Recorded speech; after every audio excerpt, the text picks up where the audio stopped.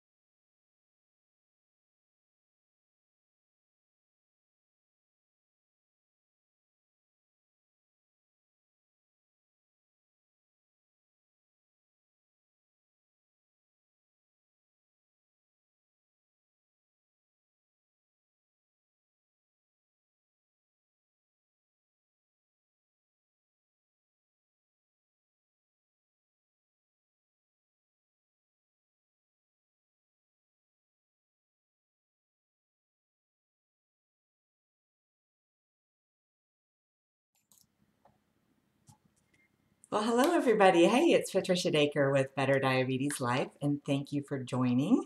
Getting a little festive today. Happy Halloween, everybody. Um, Today, we're going to be talking about freak out. I did this presentation last week, I guess, for a diabetes group, and since I already had it, I thought I would share it online. So indulge me in a little bit of Halloween fun, and we'll learn some fun coaching tips along the way. If you haven't met me, my name is Patricia Daker. I've been a registered nurse for 35 years. I've had type 1 diabetes, almost 30. It'll be 30 next summer. And I'm also a diabetes coach, and I'll talk a little bit more about that at the end of the presentation just to explain a little bit about what that is. But what I've found nurse coaching to be is the things that were absent for me when I was diagnosed. So I hope some of this is helpful to you. So let's see, I hope everybody can hear me okay. It looks like my audio is working. Okay, we're going to get started. I'm doing a PowerPoint presentation. There'll be some interactive bits as we go through this, but I hope you enjoy my presentation. Okay. So the name of this is How to Not Freak Out When You Feel Like Freaking Out. And obviously there's a little bit of fun Halloween theme here. So if you have lived with diabetes for any length of time, let's be real, you've had some freak out moments. There are times when diabetes is super scary, and that might be related to finances, maybe insulin or lack thereof, blood sugars out of control, maybe complications, supplies, trying to deal with your doctors. There's just a lot of stuff that can put you in a panic mode. And when we're freaking out, our mind is super busy. There's so much going on and a lot of thoughts flying around, and basically it's pretty unpleasant. So when we're in freak out mode, it doesn't feel good. It's not pleasant, it's anxious, and the goal is we want to get out of that place and those feelings as soon as possible. That's what we're going to talk about today. And on the lighter side, this applies to zombie apocalypses too. We want to get the heck out. When there's bad stuff happening, when it doesn't feel good and it's scary, that's the last place that we'd like to be. So if we know this stuff is going to happen, then how do we navigate our way out? Let's talk a little bit about that. So the first step is to understand who is really freaking out and what part of you is doing that. And I like to use a crazy cast of characters. And obviously for Halloween, I'm going to use a little bit of a Halloween theme. But it's sort of like the movie, if you've seen the movie Inside Out. You have some of these characters rolling around in your head, and sometimes they take the stage and cause you a lot of different emotions. So first one is Fraidy Cat. So this is fear, and this is probably the most legitimate character that rolls around. He shows up when there's truly something threatening you. You've gotten in a car accident, there's a bear chasing you, your blood sugar's low, something like that. Although sometimes Fraidy Cat can also tend to blow things out of proportion and tip us over into freak out a little bit faster. The next character that roams around in your mind is the ghost of the past. And this guy is all about regret and shame and, trying to remember all those things that you did wrong so you don't do them again, right? But we can also dredge up some pretty bad stuff from the past and hang on to it and carry it into our present. Our next guy is fear of failure, the what if. And this is the part of your mind that's always thinking about the future and trying to avoid negative possibilities, which is not a bad thing. But if you get stuck in that spot, all this worry about what if, oh my gosh, what's going to happen? What's going to be tomorrow? What do I do? What do I do? When those thoughts take over your mind, again, that's not very pleasant. Okay, this one is a favorite of mine. This is Buttman, a little play on Batman. And pardon my use of a term, but he's kind of an ass. Buttman is that negative, grumpy old guy that, just is negative no matter what. Everything's a problem. There's no good in the world. You've been wronged. Other people are to blame. It's not your fault. And he just is a very negative guy that can really put us in a bad state of mind. And the last one is a sad bag of bones, right? So he is the one that is hollow, feels empty, low energy, doesn't have a lot going on. And he wants you to know how much he suffers. So none of these guys are necessarily bad. They're all legit and valid ways to feel. They just are there. But they have purpose on some level too. Like there's a time to be afraid. There's a time to think about what's happened in the past and what's going to happen in the future. But sometimes these guys get too loud and they take over, and that's when we kind of get in this freak out mode. So the purpose of understanding who they are is so we notice them. And we can notice if they're getting out of control or exaggerated. And these are not all the ones you have. There's certainly a lot more feelings and emotions, but for the sake of what we're talking about and because it's Halloween, these tend to work. So that's just a quick look of this mind part of your body, right? So if you have a lot of chaos in your mind and these guys are in here freaking out, well, what do we do? So it takes all of you, right? So if our mind is kind of freaking out, we have to take other parts of ourself to help us get through this and kind of get back on stable footing. We tend to typically stay in our thoughts. They're so loud and pervasive, but there's actually more to us than just what we think about. So what is all of you? What does that even mean?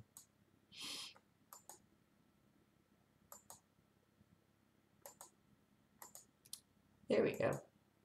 Okay, so all of you is yourself, right? So we have your body. That's pretty obvious. That's our bones, our body, the physical self, what we see. And that also in the diabetes world is our glucose, right? This parts of ourselves that we see, feel, touch. We have the mind, that's the part we just talked about, these thoughts, ideas, emotions, and freak out happens in the mind. This is where the problems live. And just no offense to our minds, but they can be a little bit of a crazy place. So if you think about it, you can have two thoughts at the same time that totally disagree, right? You can agree with yourself and disagree. You can like something and hate it. You can want to do something and not want to do something all at the same time. So there's a lot of instability and fluidity of your mind. It changes quite frequently. But there's also the spirit side, and this is part we don't talk about very often, but it's actually the smartest part of ourself. And so by spirit, I don't mean spooky Halloween kind of spirit part, but it's the essence of you. It's who you are that's perfect, that's complete, that if we peeled back all the layers, we would see who you really were. And it's the knowing part of you. It's the part that wants to do stuff, that knows the right answer. It's where your passions live, your pursuits. It's always peaceful and it's very wise. Your spirit person is never a problem and never afraid or, not sure what to do. Unfortunately, we don't listen to our spirit side all the time because it's so quiet. We tend to get sidetracked by the busy and loud thoughts of our mind. And when we think about our mind is very reactive. Something happens and we react, right? We don't even think about it, it just happens. Where your spirit side of you is proactive, it's creative, it's always pushing to do something new. The mind wants to stay somewhere safe where it knows what all the different factors are, even if they're not good.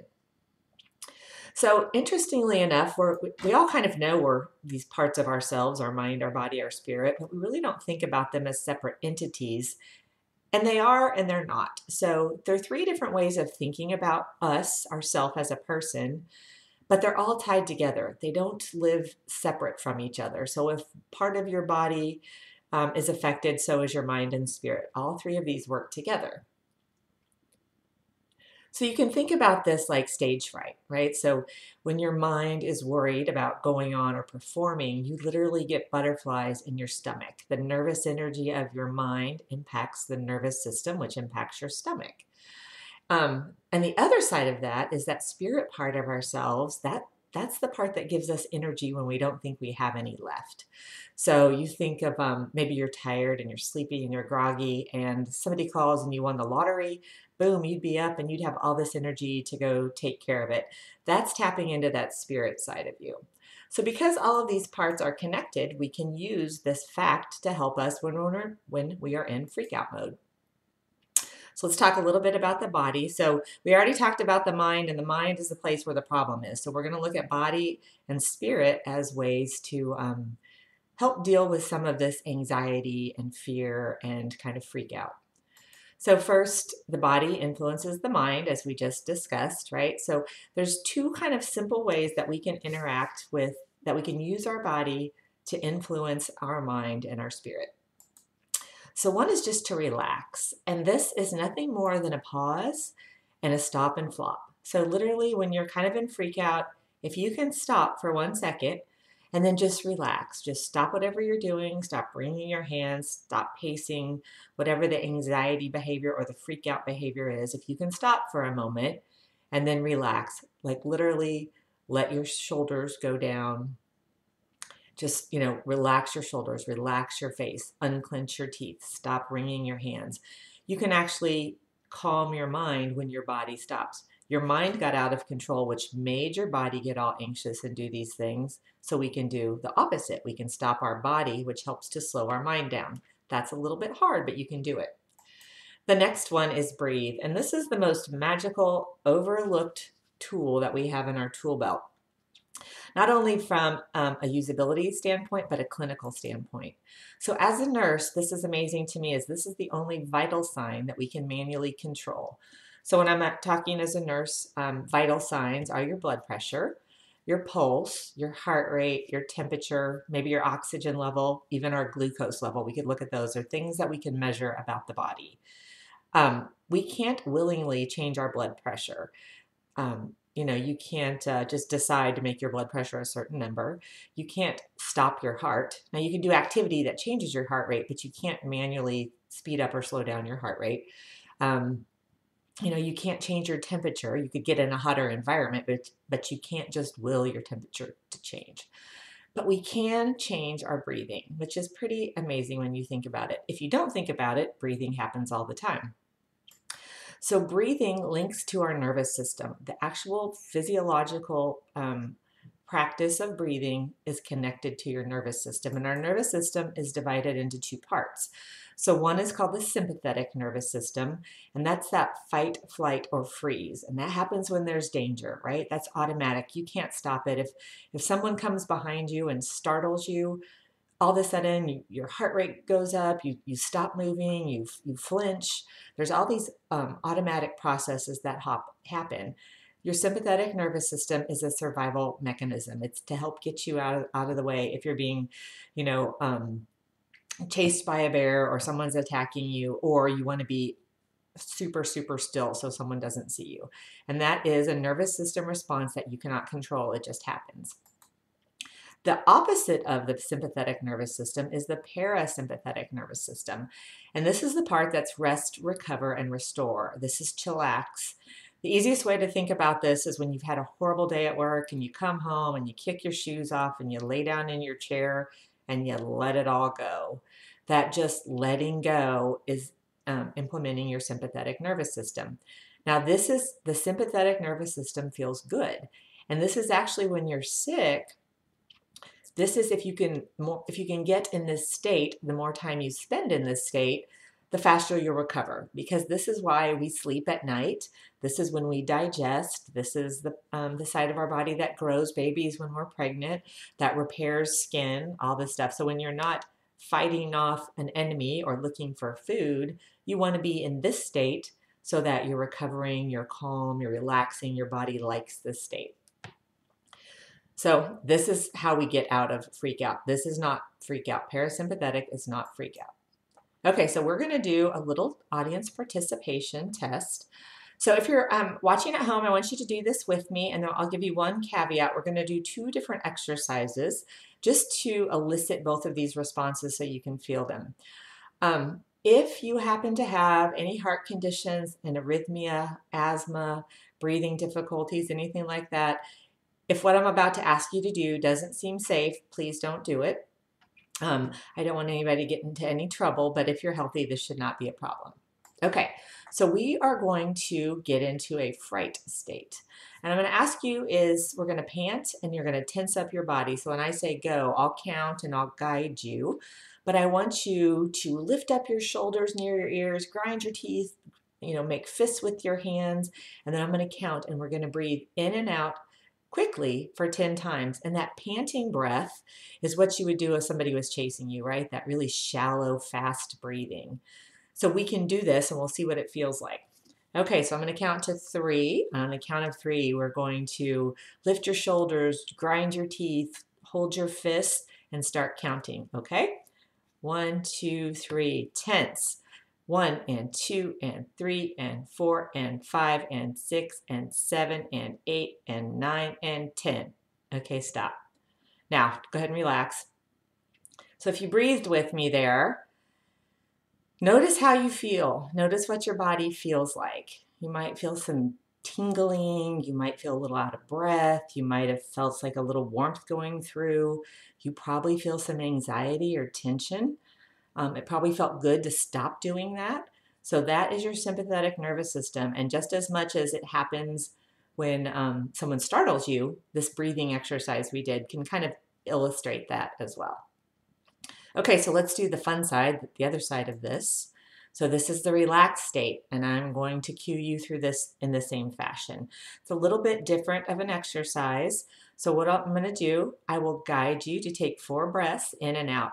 We're going to breathe in to the count of 4 fully, and I want you to get big, deep breath and expand into your belly. And then we're going to exhale for the count of 8. And if you can't go all the way to 8, that's okay, just try. And we'll do this pretty slowly. So in for 4, out for 8. And on every out breath, relax your shoulders, unclench your jaw, let your body go limp, and just relax. Okay, this is the stop and flop. So we're just going to relax on this one. So we'll do 4 breaths in and relax and exhale on the exhale. Ready? Okay, so deep breath in, 2, 3, 4, out, 2, 3, 4, 5, 6, 7, 8. In, 2, 3, 4, out, 2, 3, 4, 5, 6, 7, 8. And in deeply, 3, 4, out, let it go, 3, 4, 5, 6, 7, 8. I think that was 4. Okay, notice how you feel now. Right, just notice your body. You should feel a little bit more calmer, your heart rate down a little bit more relaxed. So just think about the difference between both of those scenarios. Like the deep breath really is a good way to slow you down. It gets you from a sympathetic state into a parasympathetic state. And actually science shows us that when you exhale longer than you inhale, you stimulate what's called the vagus nerve. So the vagus nerve runs through your abdomen and it lowers your heart rate and it kicks you into this parasympathetic state. So it's really important that you breathe in for 4 and out for 6 or 8, whatever you're comfortable with. So this is using your vagus nerve. When you do this well and you're able to elicit this response, and this happens over time with practice, you get what's called good vagal tone. And that is proven to be a link to a better immune system and overall health. So you can do this anytime. It's free, doesn't cost anything. Insurance doesn't have to clear it. Whenever you're really just having a panic attack, when you're a little overwhelmed, you can stop and plop, and then we can do this breathing exercise. The recommendation is for 2 minutes. So that's 10 total breaths. We did 4, but for 2 minutes, that would be 10 cycles, 4 in, 8 out. Okay, so doing this part, your spirit part was in charge. So again, we talked about the mind, and that's very reactive. There's thoughts, there's all kinds of crazy stuff happening. The body, we just learned we can use the body with intention. And when we're using that intention, that's actually your spirit, your wise part of yourself that allowed you to do that. And this is the part we don't always talk about. And remember that intention is proactive and it gives you more feelings of control. And control feels safe. So when you're able to slow down your breathing and control your reaction, it feels better, right? Because it's a little bit safer. So doing this on purpose and with intent, again, is a good way to let your spirit part of yourself, the wise and calm part, be in charge.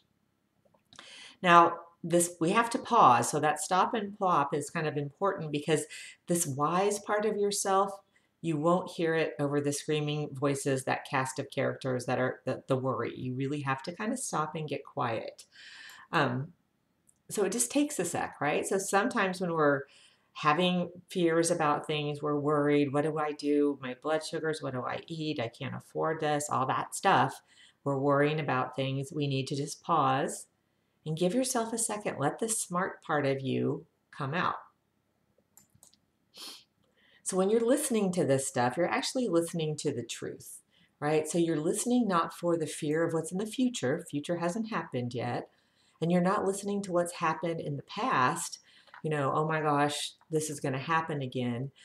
You're listening to what is true now. And so I'm going to use an analogy of a map here. I've got this map on screen. And so when we think about a map, imagine if you had one of those old fold-out paper maps, or God forbid if anybody remembers what a MapsCo is. So those were maps we had way before, the internet and Google Maps and that sort of thing. Imagine if you tried to navigate your way out of a difficult situation, say you're lost, and you're looking at a map that's old. So that's not truth anymore because the streets aren't there. There might be new streets that have been developed. You're not grounded in truth. And so when you're looking at something that's old or outdated in the past, or imagine you're looking at a map of the future, right? Same thing. You wouldn't have a good way to get out. So if we're looking at the map of now, what is true right now, that's when we can take action, right? So if we're in that traffic jam and we look at a map of right now, I can see what roads are open, where the traffic is, what the best options are, and that's the quickest way to get out of a jam. If we take that same approach with, any sort of situation, so let's say it's, worrying about complications. So, what we've done in the past, perhaps you've had some, perhaps you haven't, right? So your past, it's nice to look at. It doesn't really change anything. Your future is unknown. You can worry a lot about, oh my gosh, what if? But what you can only deal with is what you have right now. So what is right now? Right now is your ability to make choices about how you control your diabetes, make choices about treatments, make choices about the doctors you're going to use, make choices about exercise, what you're willing to do. And those things are only based on today and in the truth. That's your spirit person. That's not your worry mind being in charge. So once you kind of are in the truth, and we're like, okay, here's what's true right now. This is what I can really deal with. It's not my worry mind. And you make a plan that's rooted in truth. And we'll use the analogy. You make a route to get out of a jam on a map that's based on the roads that are here today. You feel pretty confident that you can do that because you know how to get from A to B. You have all that information. And that feels good, right? Okay. So our freak out fix, just to recap, when our mind gets a little bit out of control, we have a lot of thoughts rolling around, we use our body and our spirit. So the stop and plop. So stop is that intention, using your mind to slow down your body, using your mind to change your breath, using your breath to get from a sympathetic or panic state into a parasympathetic or relax and rest state. In this place, we're paused, we've slowed down, we can listen now, we can hear what the truth is, what's real, what are the things we're worried about and what's not. And then when you're in a place of truth, we can act. That's when you want to take action. That's when you want to decide, can I do this? Do I want to do this? Will I do this? Am I willing to do this? What's the next best thing for me?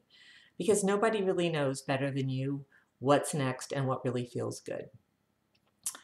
The breath, as just to recap, the recommendation is 2 minutes of slow breathing, 10 cycles of a count of 4 breaths in and 8 breaths out. Okay?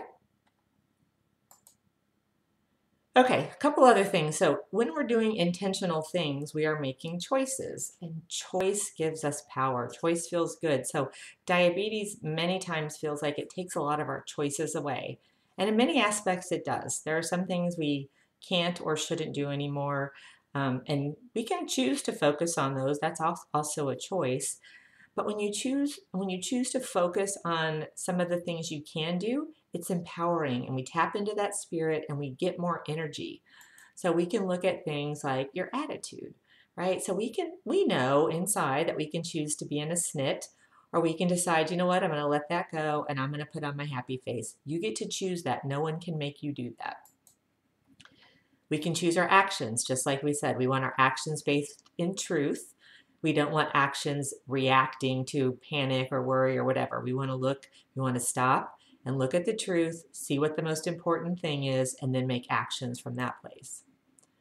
We can choose our intentions. So again, that's that wisdom, that wise part of you. Your intention is what you want and what you're willing to do, and you get to decide that, and that feels good.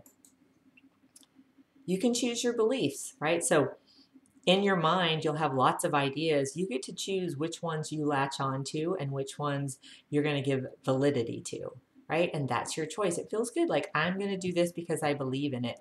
And when you choose to do something you believe in, you're much more likely to do it. So if you don't believe checking your blood sugar is a good thing, you're probably not going to do it. If you don't believe that some of your food choices are healthy for you or better for you, you're probably not going to do it. Um, so these things that we can choose, choosing our beliefs, are great ways to move forward and be empowered. You can also choose your perspective. So most of us get very comfortable with our viewpoint the way it is. We see things just as they are. But every once in a while, it's a great idea to kind of back up and get a bigger picture look at what's going on. That's another thing that you can do with your intention and with the spirit side of you. We can also choose our story. I could do a whole talk on this. I'll do a little bit on this right now. Our story is the message and the agreements you've made with yourself about your life.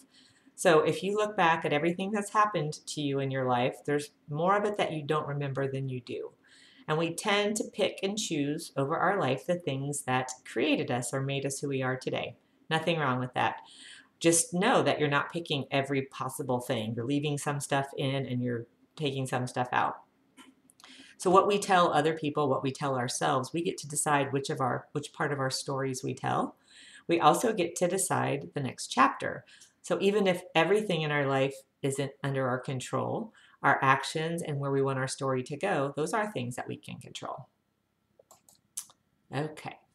Just to recap, what the heck does all this stuff have to do with diabetes, right? So as a person with diabetes, we make over 200 more choices every day than the average Joe, right? And those choices can become a lot of stress. So you're constantly in your mind thinking about blood sugar, activity, food, meters, medicine, on and on and on, right? There's so much stuff, which can tend to make us want to avoid these unpleasant things. So when we're freaking out about all these things that we have to worry about and think about, it's easy to get into freak out mode. So when we're in this freak out mode, remember we're being reactive, not proactive. So that reactivity changes our choices. We might react to something and do something out of a knee jerk rather than stopping, looking, and making some choices. So the choices that you make, those in turn affect your actions, and every action, as we know, everything we do can really affect our glucose, everything.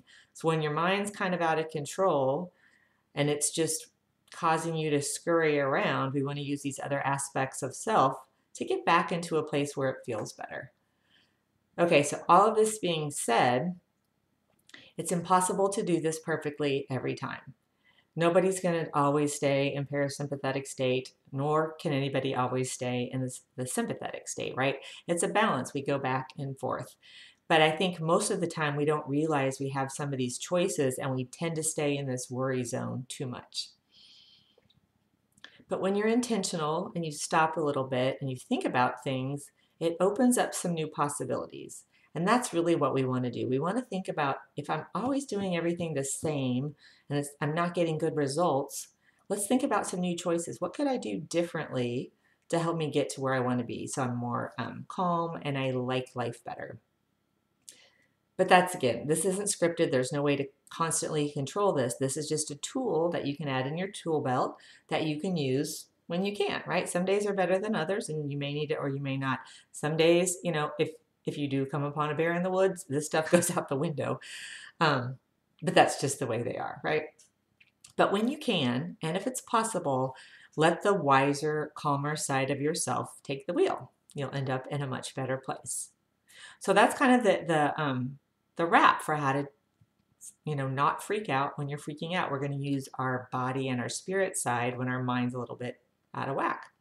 Okay, so that kind of concludes the presentation. I did want to tell you a little bit about nurse coaching. So what we did today was called a holistic exercise. Most of my training as a nurse and all my education through the diabetes realm has always been focused on the body. And over my course of life with diabetes, I had a lot of frustration. It was harder than anybody said. No one understood. And I really just didn't feel like I was getting the whole picture. Nurse coaching has really helped me to understand I wasn't and what's missing, which is why I pursued this certification. So it's a subspecialty of nursing. Real quickly, so all nurse coaches are registered nurses, and we have to have a bachelor's degree and several years of practice under our belt before you can become a nurse coach. So like I said, I've been a nurse for 35 years. You have additional 60 hours of training in coaching, and that's not clinical information. It's how to affect changes, change management, helping clients to achieve their goals. How do you get somebody to tap into their own intuition and do things that make sense for their life? So coaching is much more about helping a person to determine if this is the things that you need to do in your life to take care of yourself. What does that look like, and how can you do it in your life? And how are the little steps that you get there? It's never big jumps. So we have that training. Then we have 60 hours of supervised training where we're actually with a preceptor doing that with clients. And it also focuses on chronic disease management. So, just looking at the lifestyle change. What you get from your doctor is the prescriptions, the care, the what to do. Nurse coaching is how are we going to make that work in your life? And as we saw here, it's holistic. It's not just about the body. It's not just about getting your blood sugars right. Once you get kind of your spirit tapped in and you find things you're willing to do, you do it your way because it makes sense to you, and you understand what's at stake and the choices you have, you're much, much more able to live in a way that feels good to you. So in a nutshell, again, if the doctors are the what to do, and a therapist might be, why is this happening? They're looking back at your childhood and trying to figure out, all the reasons why. Coaches are like, how do we move forward? If this is where we're at and we need to do some things, how do we do that? How do we move forward? So that's what I do. Again, I can help with education about the disease process. I can help you certainly with understanding diet and things like that.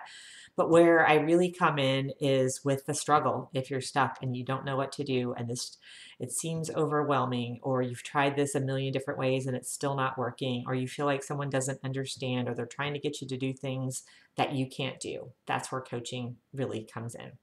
So it's a little sneak of it today, but not the whole thing. Okay, so that is it. That's the end of the presentation. Thank you. I do have a chat box open if anybody has. I added a count in the Excel. Okay, and sorry, I'm just now looking at your note. If we do have questions, please go ahead and put them in the chat. We can do that.